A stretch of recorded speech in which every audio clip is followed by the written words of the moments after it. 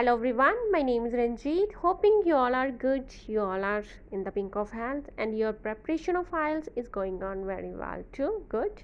Friends, today we will discuss question answers related to the topic of IELTS speaking part 1, that is mobile apps. Now, let's dive in. First question related to this topic is, which mobile apps do you use?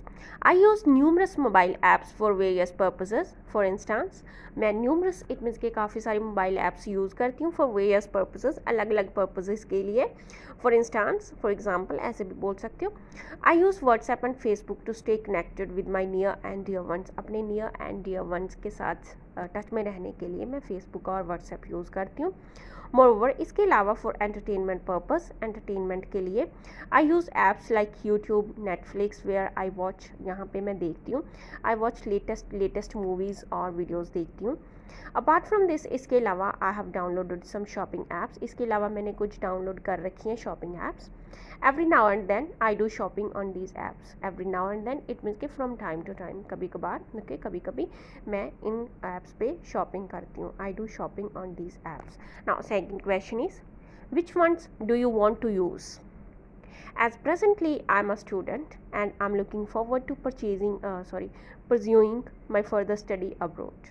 As presently जैसे कि at present, अब के time में, nowadays, these days, मैं एक student हूँ, okay, and I'm looking forward to something. If you say I'm looking forward to something, it means कि you are waiting for something, you are so happy, you are excited about something that is going to happen or you are going to do in the future. जो आप future में करने जा रहे हो, future में जो होने जा रहा है, तो उसको लेकर आप बहुत हैप्पी हो, एक्साइटेड हो, तो वहाँ पे आप यूज़ कर सकते हो ये वाली phrase, I am looking forward to pursue करने के लिए. इट मीन्स के माई further study, I am looking forward to pursuing, it means के मैं चाहती हूँ आगे जो मैं अपनी फर्दर स्टडी परस्यू करना चाहती हूँ अब्रोड, ओके, दूसरी कंट्री में. सो I wish to use apps, so wish करती हूँ, ओके, यूज़ करना, इट मीन्स कि मैं चाहती हूँ, आई वॉन्ट टू यूज़, मैं करना चाहती हूँ, to use apps related to my further study, मेरी जो फर्दर स्टडी उसके रिलेटेड जो ऐप्स हैं वो मैं यूज़ करना चाहती हूँ, okay. As well as for improving my language skills, और एज वेल एज़ इसके साथ जो इम्प्रूव करती हूँ ऐप्स, जिसके साथ मेरी जो लैंग्वेज स्किल्स हैं वो इम्प्रूव होती हो. आई reckon, it means I believe, I think, I consider, मुझे लगता है, सच ऐप्स वुड हेल्प मी, जो ये वाली ऐप्स हैं वो मेरी हेल्प करेंगी, इंक्रीज़ माई नॉलेज, मेरी नॉलेज इंक्रीज़ करने में, and boost my communication skills, और जो मेरी कम्युनिकेशन स्किल्स हैं वो बूस्ट करने में. Now third question is, which ones are popular in your country? Undoubtedly, इसमें कोई शक नहीं है, without any doubt, okay, undoubtedly apps जो, इसमें कोई शक नहीं है कि apps such as WhatsApp, Facebook, Instagram, Snapchat, YouTube are highly popular. ये वाली जो मैंने अभी मेंशन की है ये हाईली पॉपुलर है इन माई कंट्री. व्हाट्स मोर, इसके अलावा पीपल ऑफ माई कंट्री, मेरी कंट्री के लोग जो हैं, are hugely interested, it means के आर वेरी इंटरेस्टेड, बहुत ज़्यादा इंटरेस्टेड है. इसके अलावा What's more, people of my country are hugely interested in game apps में भी वो interested है मेरी country के लोग, और shopping apps also, और shopping apps में भी, okay. Now next question is, fourth question is, do you want to make an app? Definitely I want to make an app. I would love to make an app. मुझे अच्छा लगेगा, okay. I would love to make an app, मैं बनाना चाहती हूँ. I want to make an app which will play an important role in promoting healthy lifestyle. जो promote करने में help करेगी, अपना इम्पोर्टेंट रोल प्ले करेगी, ओके, इन प्रमोट करने में, हेल्दी लाइफस्टाइल को प्रमोट करने में. Since this is uh technological era, जैसे कि ये एक सेंस, क्योंकि ये एक टेक्नोलॉजिकल एरा है, ओके, टेक्नोलॉजी है, यहाँ पे लोग टेक्नोलॉजी एक्सेस, यहाँ पे एक्सेस यूज़ ऑफ टेक्नोलॉजी है, तो इसकी वजह से हम बोलते हैं कि ये technological era. A lot of masses are having a sedentary lifestyle because of their addiction of electronic gadgets. A lot of masses it means कि काफ़ी सारे जो लोग हैं वो जी रहे हैं sedentary lifestyle, उनका sedentary lifestyle बन चुका है। sedentary lifestyle it means कि inactive lifestyle, active lifestyle नहीं, inactive lifestyle, ओके वो टेक्नोलॉजी की हेल्प से सारे काम कर लेते हैं, ओके तो ज़्यादातर उनकी जो फिज़िकल एक्टिविटीज़ हैं बहुत ज़्यादा कम हो गई हैं. There are very rare physical activities they do because they most of the works have been done by machines, okay bye technological gadgets जैसे माइक्रोवेव, वॉशिंग मशीन. तो ऐसे टेक्नोलॉजी की वजह से उनका जो बैठे बैठाए उनका सारा काम हो जाता है बैठे बैठे ही.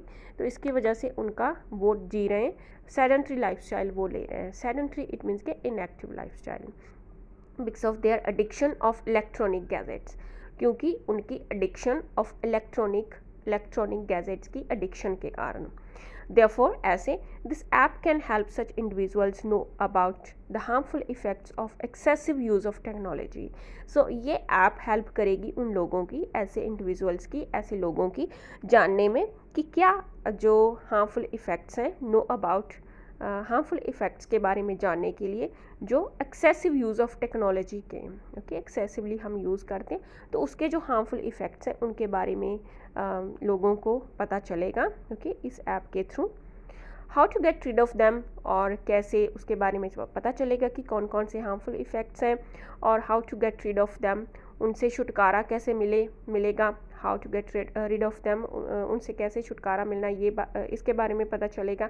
And have an active lifestyle, और कैसे एक्टिव लाइफस्टाइल जीना है. Okay now this is bringing me to the last question. Last question is what was the first app you used. कौन सी फर्स्ट ऐप थी जो आपने यूज़ की थी. To answer this question I don't need to rack my brain.